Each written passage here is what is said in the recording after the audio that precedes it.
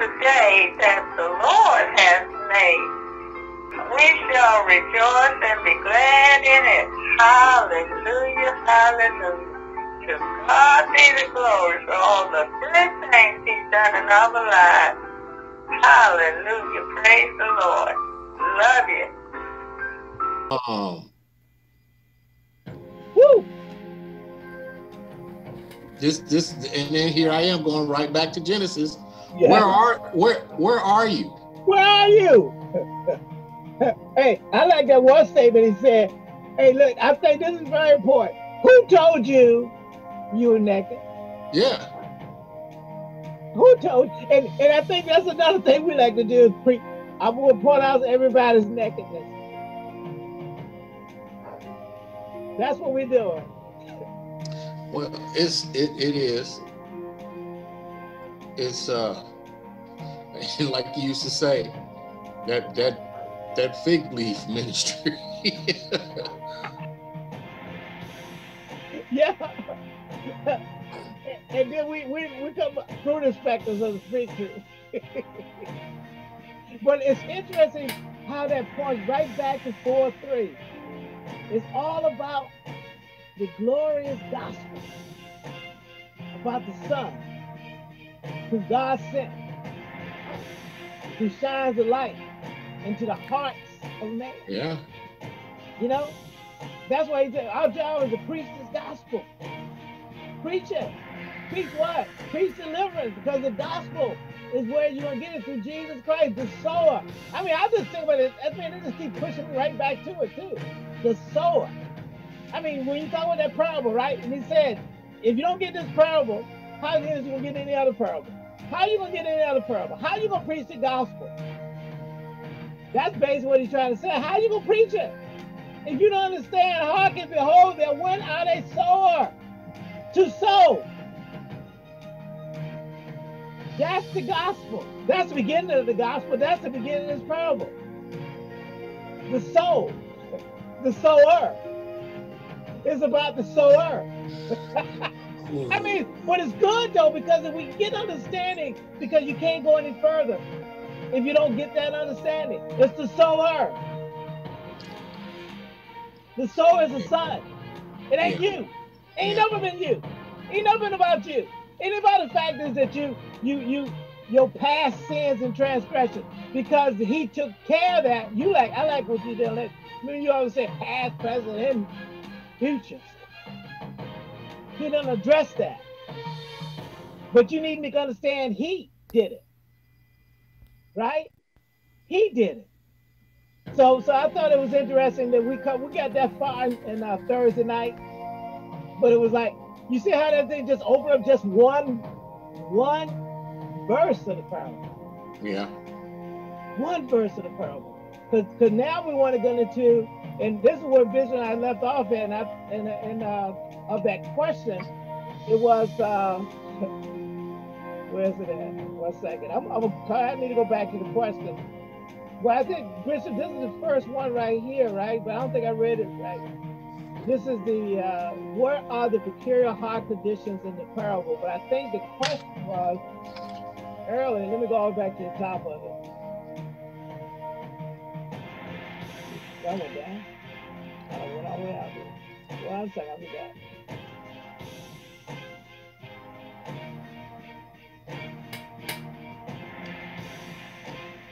The question was, because I think the question came out of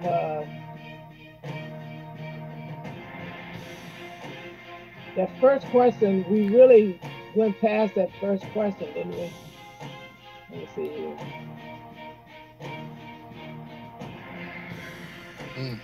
We really, Bishop, I think, because I wanted discipleship is the one we left off at. I think this one we just, hey, where you at, Bishop? We went down to start, what I did, Brother, I was trying to dissect the verses, right? Mm-hmm. And I thought that was really good to go ahead and let's get into the first one. And you was explaining the peculiar heart condition ascribed for the good soil. And I don't know if he got any difference with that, because we really never got to the peculiar heart condition of good soil. We didn't get to that. What we went to, Brother Addison, and this where I think we want to start off at is, what is the discipleship significance of the various soils? That's the question, right? So what I had here, and this is what we want to pick up at right now, and he wanted us to read that. What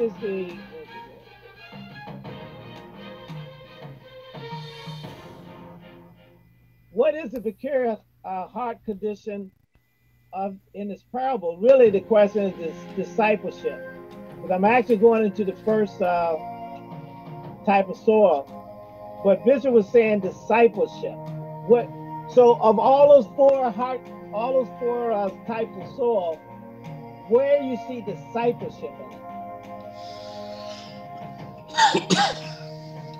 Anybody? But that's a question him and I was talking about, is as we read those other verses, starting with verse 4, do you see discipleship in it? That's the question. Anybody? Or how do you see that? Even with verse, let's take verse 4 for itself. Do you see discipleship in it?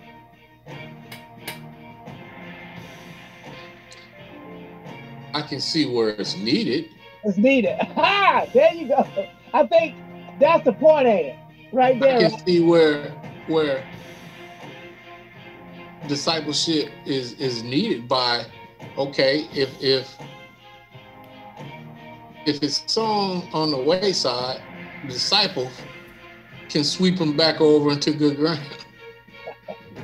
He can, he can shoo away the devourers. Uh-huh. And give give that seed some help. Can help that seed establish itself on good ground. Hey, this was said is that seed could be moved. Just because it was sown in a bad place don't mean it can't be moved. That's true. That's just where it fell. What is the wayside? That's one of the things he said straight up. What of this wayside? This is the first soil anyway. Tell me about that wayside. What a wayside. Come on now. Sadly, the wayside could be the church. Oh, listen, did you hear that?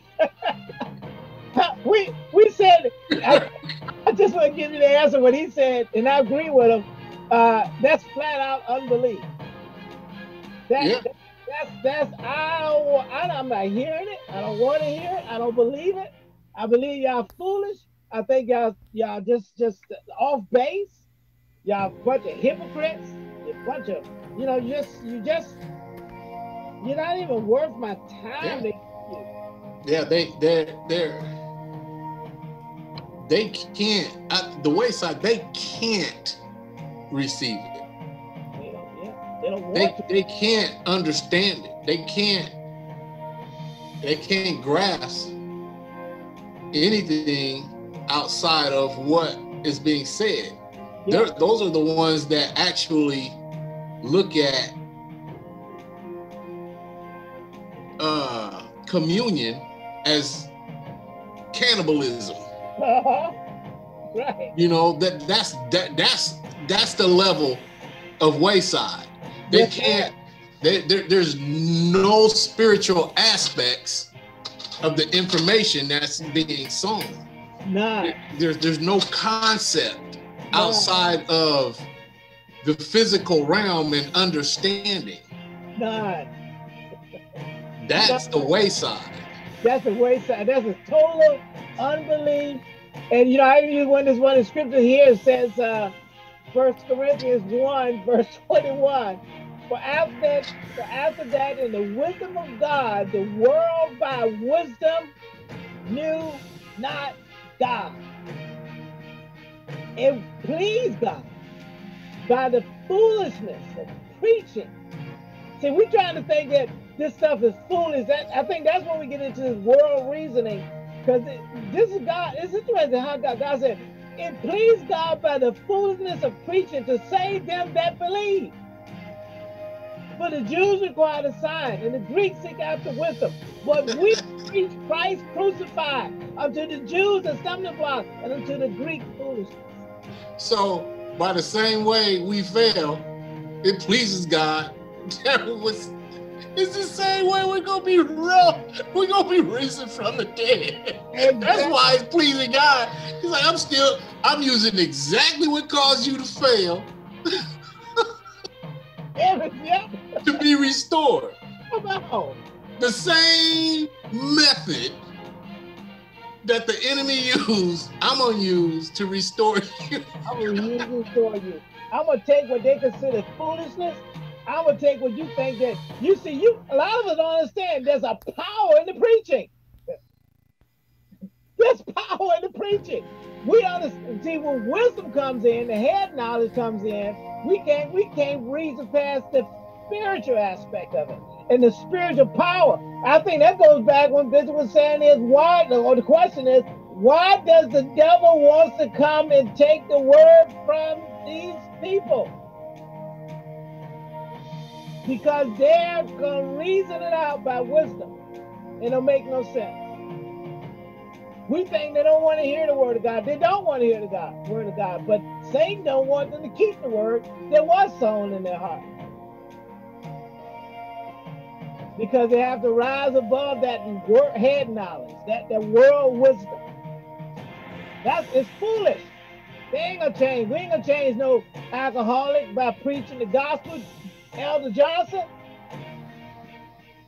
Can we do it, Elder Johnson?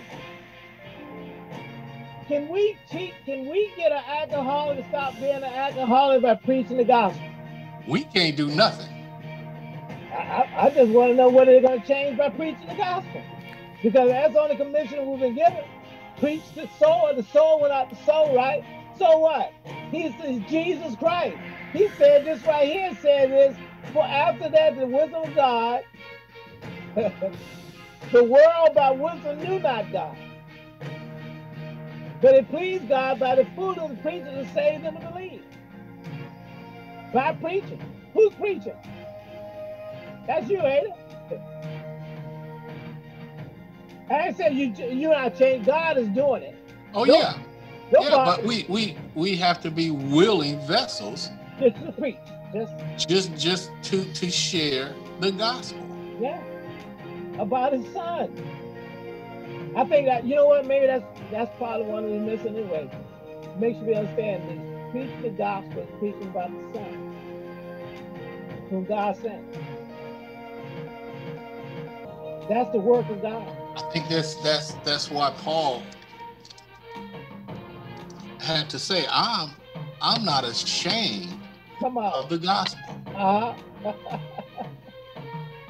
Didn't he also say that he don't preach nothing except for Christ crucified? Yeah. For it is the power. It's the power. Listen, people, whoever hears this video in the future, listen to people who are hearing it now. It's the power of God, the preaching of the gospel. Unto salvation. I can change by hearing and receiving the gospel. You can change by hearing and receiving the gospel and understanding the gospel. The gospel is here. Its simplicity is believe in the Son whom God sent. His power to shine the glorious gospel into the hearts of man. I'm already, I'm gonna preach myself again. But I'm saying everything we just read is about shining the light. He's shining the light into the hearts of man. We're sitting there, we get stuck on, I'm not saved because of technicality. Hey, how about this, brother Asher? I can't get saved because of technicality. What technicality? Oh, well, you know, I done messed up. Bishop, I done messed up and blasphemed the Holy Spirit. I'm going straight to hell. It's over with. The devil's right. I'm gone. I'm just wasting. That's it. Technicality, I done messed up. Can't receive the gospel. Can't get to know Jesus. Can't change. even though the power of the preaching of the gospel is to say that you can be, because he's there. But we look for all these little different things, all these different laws, and thinking that we can't make it. And he's trying to tell you the good news is you can. I mean, that's what the good news is for. Not to bring you back, but to bring you in. And we the ones who want to come back. And the devil, I think, you know, when you look at the Exodus, the whole purpose of the devil is to get us to go back to bondage. And he'll use technicality. I call it technicality, Bishop. When you sit there and you break a law, he's finished with you. You commit adultery, he's finished with you. You sit there and you get drunk, he's finished with you. You sit there and lie, and you go back to lying, he's finished with you. We keep thinking, he keeps saying, I left the door open. You want to keep going back you want to keep going all the way back to Egypt. But the gospel is saying the Son, believe in the Son. And understanding, then I like to back to understanding the Son. It's all about the Son and what the Son can do to each individual that we plant the word of God into. And the devil does not want the first soil, the wayside, total unbelief. But he said, I still can break through that unbelief. Bishop, I think that's the whole point I think he's trying to say is, I can break through that unbelief. That's why the devil wants to take that word from him, because he knows that I can break through that unbelief. Once I can get to understand what this gospel is all about, not about going back by the laws, not by being a hypocrite, so that people sit there, and that's what we become hypocrites.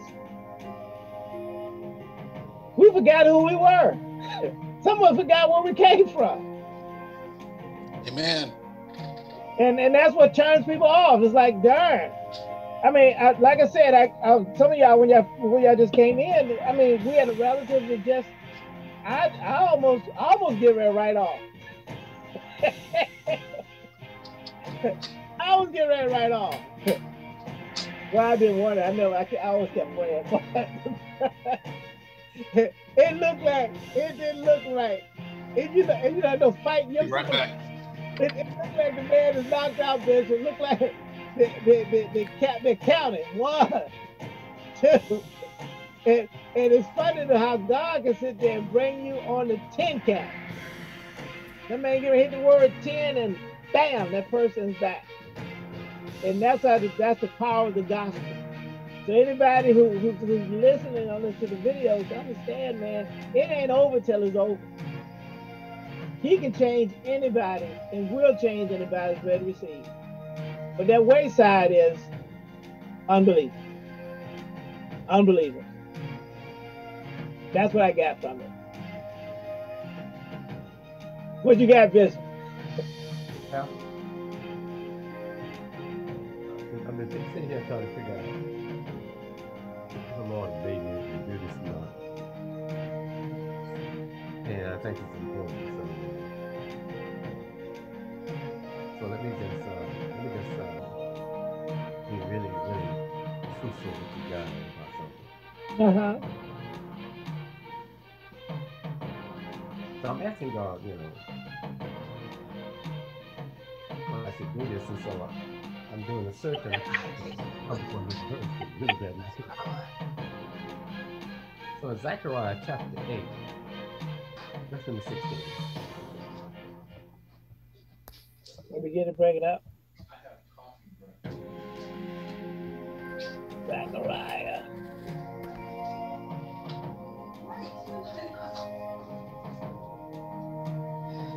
Here it is. Chapter 8.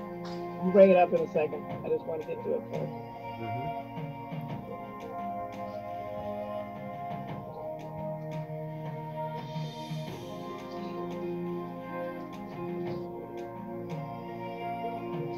Well, you said what verse? 16 or 18. There you go.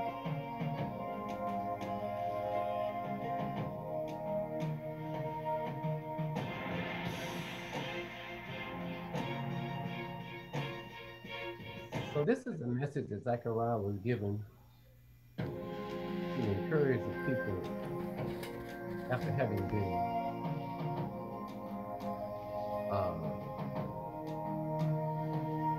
chastised by God. In some very severe ways, in some very personal ways. But he says, look, here's what I need you to do. He said, these are the things that you shall do. Speak ye every man the truth to his neighbor. Execute the judgment of truth and peace in your gates. And let none of you imagine evil in your hearts against your neighbor. And love no false oaths. All these are things that I hate.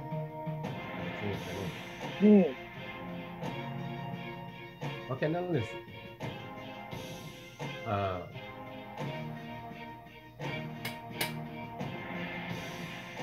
I guess I need to kind of get a consensus from this group as to, whether or not we want to do this like this. We don't have to take this approach. We can take some other approach if you like. That's why I gave you that PDF that says, look, this is not a lot of work. Yeah. This requires that you do some serious investment so that when you come to the meeting, you got something to offer now. I never would ask you to do something that I'm not myself really doing. So I've spent a significant amount of time on this question. Yes. Because I think that before we move on from the parable, I think often we are in a rush to grow, but I think as I'm getting older, I'm learning that you need to kind of stay with that thing to give you sense that you've gotten what God wants you to have. I think that this parable is far deeper, far more profound than we thought when we engaged it. Because I'm still making notes on different aspects, even now, about things that I've seen. Yeah, right. I think even when you and I talk about Thursday, has brought some more to it. And so now, but when we come together, if you hadn't done the work, it's really kind of like, it's true. There's not going to be a whole lot that's going to come out of there. And I'm just wondering,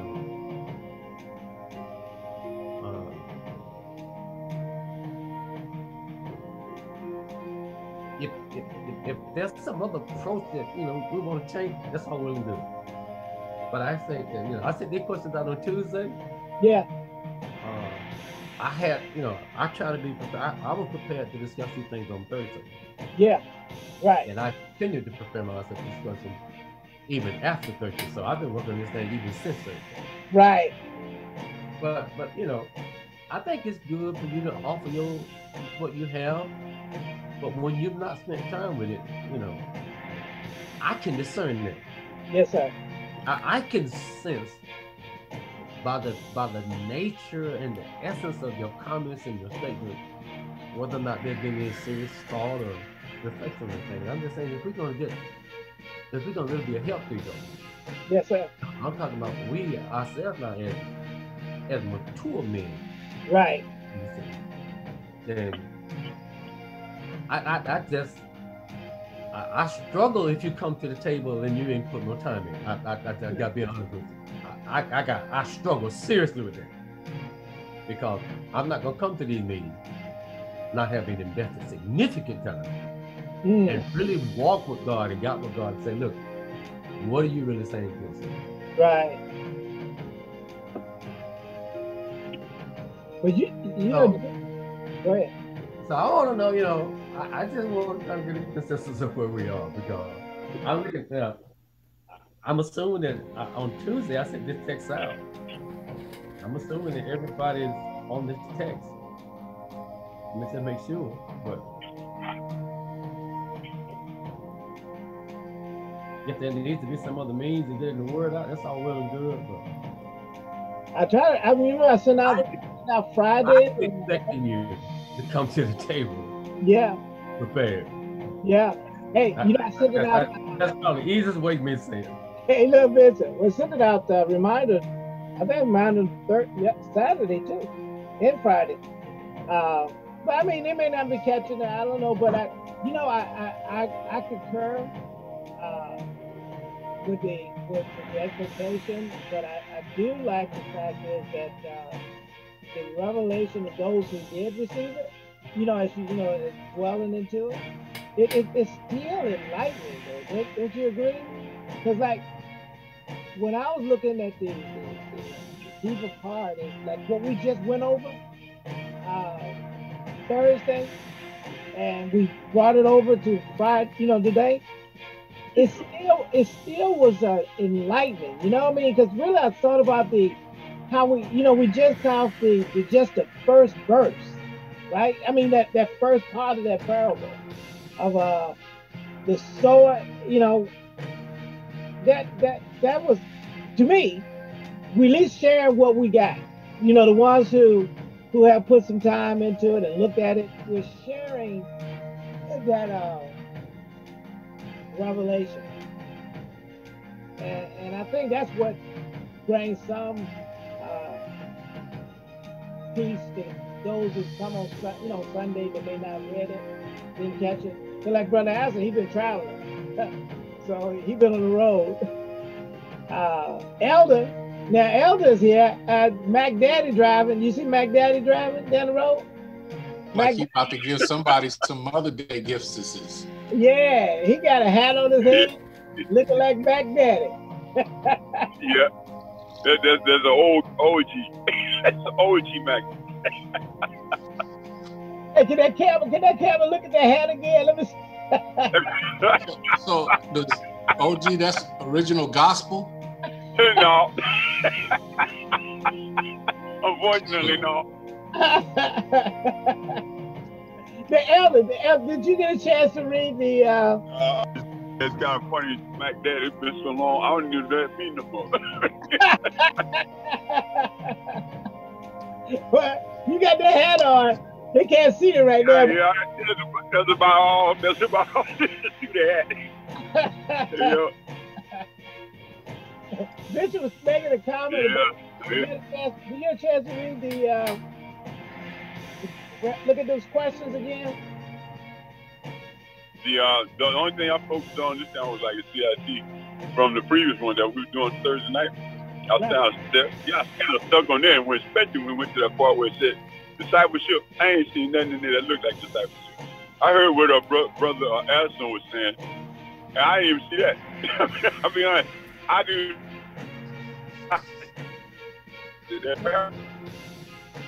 I don't. Yeah, I heard. So Bishop, yeah, I think Bishop,